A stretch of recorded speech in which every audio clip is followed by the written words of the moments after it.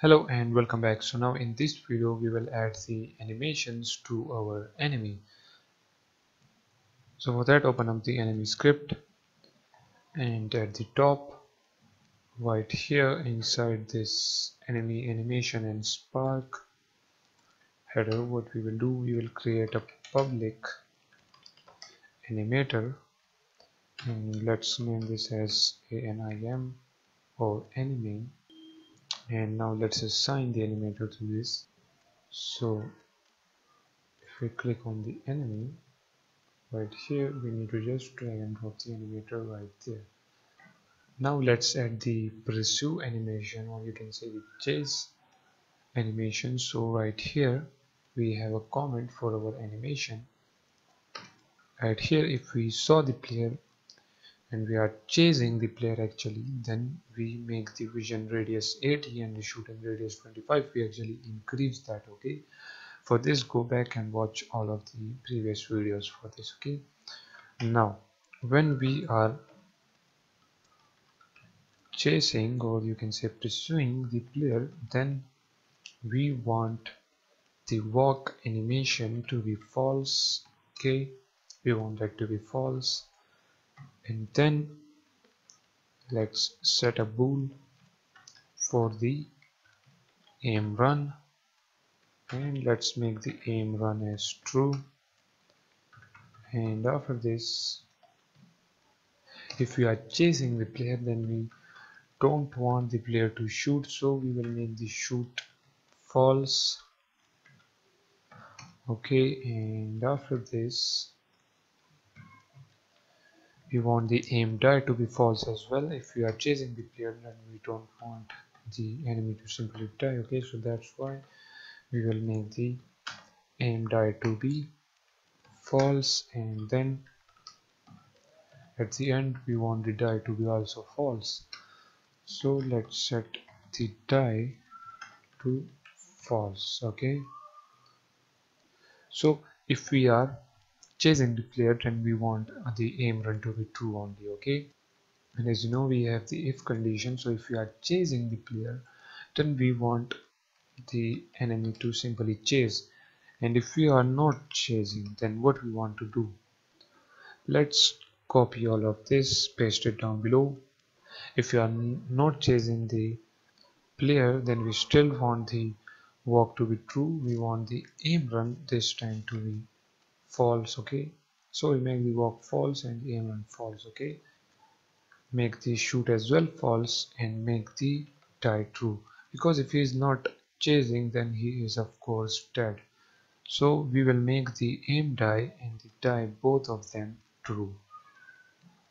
Now let's add the shooting animation. So right here in the shoot player, inside this if condition where we are casting an array, or you can say we are shooting, right here we want the shoot animation to be true. So type anime.setBool shoot true, and make the walk animation false, and make all of the other animation as false as well. So aim run, make it false, aim die, both of them will be false. If you are shooting, then we just want to shoot. And now let's add the death animations. So right here, if the present health becomes less than or equals to 0, then what we want to do, we want all of the other animations to be false. We just want the die and the aim die to be true.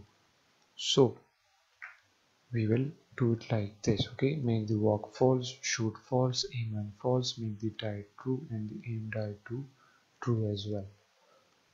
Now if we save this, get back to Unity. Okay, we have added all of the animations.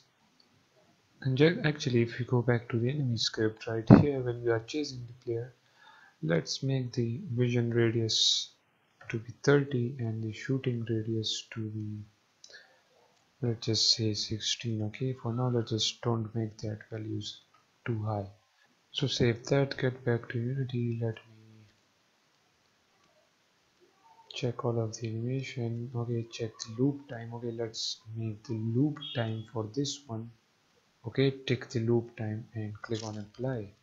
because we want to play this animation again and again. We just don't want the animation to be played just once, because as you can see it is just a short animation. Let me click the other one. Okay, let's make the die just play once. Okay, and the aiming die to play it once, because the player die only once. Okay, like that. So all of the animations are now added. Let's click on this enemy. Let me move this animator tab outside so that you guys can see the animation being played. Okay, so let me put this right here and let's play the game. And now you will notice, okay, we didn't click. Okay, it is playing the animation right there. As you can see, it is playing the walk animation, but these things are not changing. Okay, he is walking. Okay, let's just leave that as it is. Let's get closer to the enemy, and now as you can see the shoot is being tick. As you can see it shows tick on the shoot and he is shooting, and as you can see in the console it says that shooting player. Now let's walk away from him, and now as you can see the aim run is true. Let me just run a little bit more away from the enemy, and you will notice he is running towards us. Now he stopped there and he's shooting us. Okay,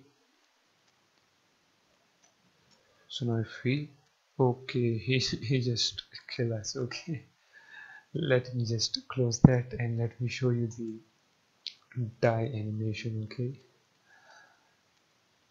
let me kill the enemy. Okay, now as you can see it plays the die animation, but we don't want these both to be tick. Okay, if he is idling then we only want the die to be true. So for that what we can do, let me just put that in there, and actually we can click on this animator again. So for example, if he is running and he died, let me see how this will look. Okay, this can also be a really nice transition. Okay, so what we can do right here is just simply remove the aiming tag. Okay, remove that. So now if he is aiming and running, and if we shot him, he will die like that. As you can see, this animation still looks beautiful, as you can see. So remove this as exact time to 0, add a condition right here, make the aim run false and make the die true.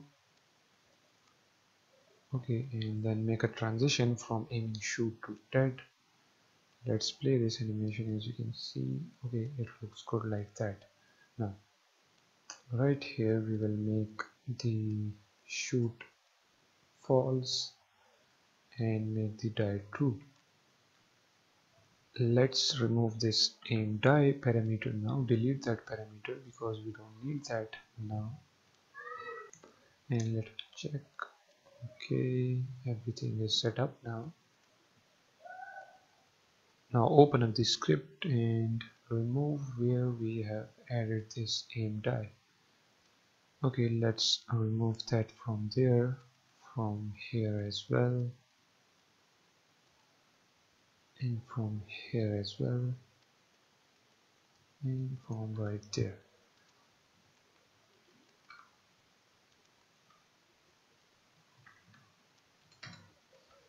Okay, now save the script, get back to the Unity, play the game,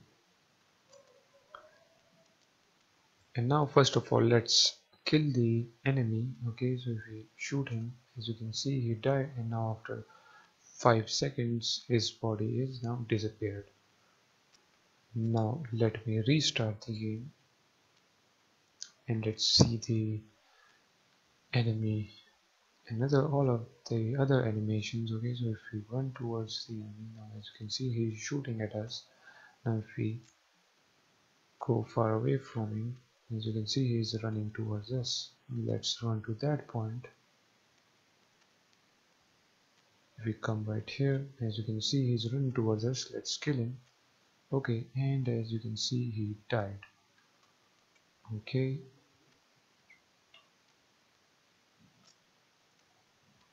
so with this done, see you guys in the next video.